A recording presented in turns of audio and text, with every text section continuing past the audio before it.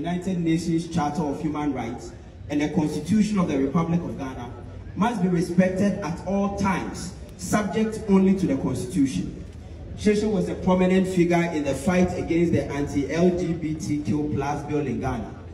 Despite not being a member of the community, he was a staunch advocate for human rights and spoke out against the bill.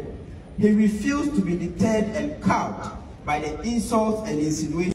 We pause